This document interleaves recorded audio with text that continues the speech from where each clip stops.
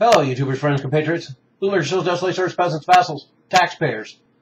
Boy, I got a doozy for you today. Hold on to your hats. Because as it turns out, all these pay and walkaways, all these token fines that the banks have been coughing up, including the newest one with the foreclosure settlement with Bank of America and 10 other banks. And they're coughing up what seems like a lot of money, but there's a little secret behind that. It's pretty disgusting. And that's the fact that most, if not all, of the money that these banks and these corporations ever pay in fines to walk away is written off on their taxes. That's right. The cost of these fines and the cost of these penalties for all this fraud and corruption gets passed on to you and me. You know it. We knew this was true. We don't even have to dig up the details on this story to know that that was true all along. But let's get into the details of this sordid story. So the fines seem large, although not in proportion, of course, to their profits. But they are even small for the bank because some or all of the fine payments will probably be tax deductibles. The banks can claim them as business expenses. So here I am making fun of the banks all the time that this is just the cost of doing business. As it turns out, it is just the cost of doing business. That's the same way the banks look at it when they pay pennies on the tens of thousands of dollars on these token criminal taxes that they pay on all their wrongdoing. So in essence, these fines are passed on to the taxpayer like everything else.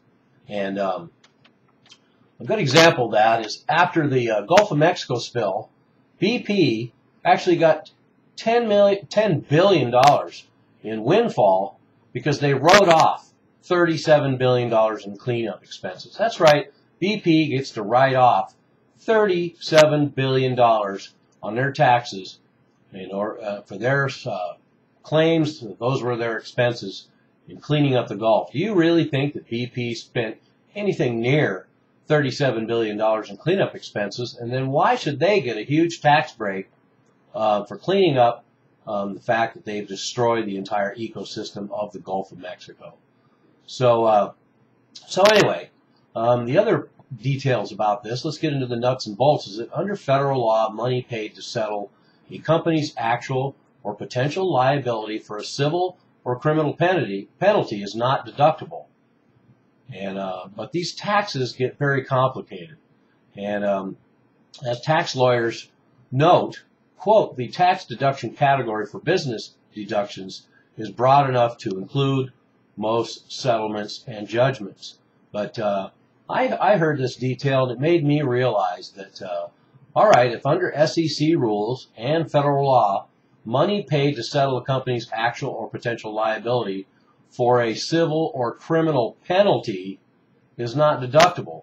So is that the reason why all these companies do not get charged? They actually just accept a fine, admit no wrongdoing, and then move on.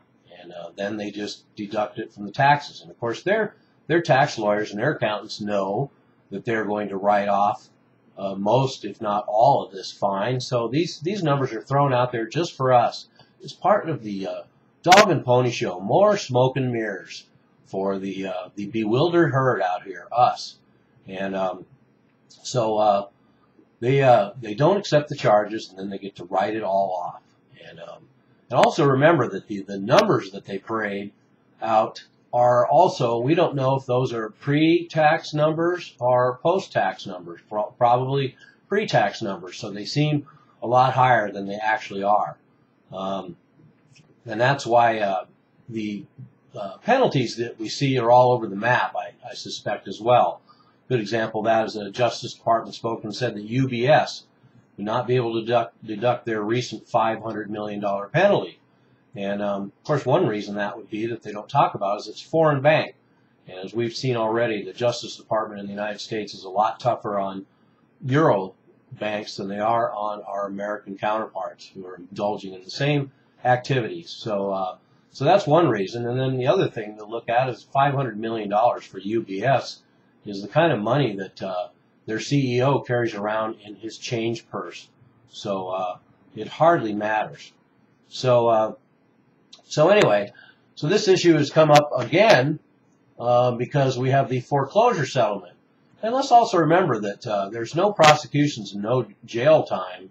So the only thing that really happens is these fines. And now to find out, of course, that these fines really are meaningless, no wonder these banks and corporations perpetrate the same fraud and corruption over and over and over again, continue to pay these record fines, and just move on. Because why wouldn't they? And so the foreclosure settlement, it turns out the $20 billion that's being coughed up by Bank of America and 10 other banks will all easily be written off as a business expense because it's supposedly helping the people. Of course, never mind that the amount that they're coughing up is so token that most people involved in these corrupt and illegal foreclosures are going to end up with a couple of $1,000s. It's a token gesture at best. So they got off the hook there, and then the fact is they're going to be able to write off all that money as a business expense. And oddly enough, reading the details, it turns out that the corporations pay more attention to these taxation breaks. So when they make these settlements, they make sure those tax breaks are in there, and the government supposedly doesn't seem to be concerned or doesn't pay attention. But I see that more just as a plausible deniability, where the corporation gets what it wants and the government just pretends like they're not doing it. And that way they're off the hook. So how rampant is this practice? Well, 2005, the Government Accountability Office examined more than $1 billion in settlements made that year by 34 companies and 20. So nearly 2/3 had deducted some or all of their money, all the penalty money from their tax bills. So it's just that easy. So there's no incentive whatsoever for these companies to change their fraud, their corruption, and there's no impetus to even try and cover it up, because if they get caught again, they just pay another fine, and it's a small price for doing business. And as it turns out, the Congress has had legislation to close this loophole, but of course it always dies because the business community, the corporate community, the financial community, the banks apply enough lobbyist pressure that this stuff never gets off the ground. But this mortgage settlement between Bank of America and Fannie Mae and Freddie Mac will almost certainly be all tax deductible, because technically it's a deal between two private parties, even though the taxpayers pretty much own Freddie Mac and Fannie Mae. So as it turns out, Freddie Mac and Fannie Mae are continuing to just be a toxic waste dumping ground for the banks to get rid of all their garbage and stick the U.S. taxpayer. And this system certainly doesn't do anything to change that. So anyway, there's the ugly truth. Not only do all these corporations pay and walk away, but as it turns out, you pay and I pay and they walk away. I'm a useful idiot. Don't you be one too.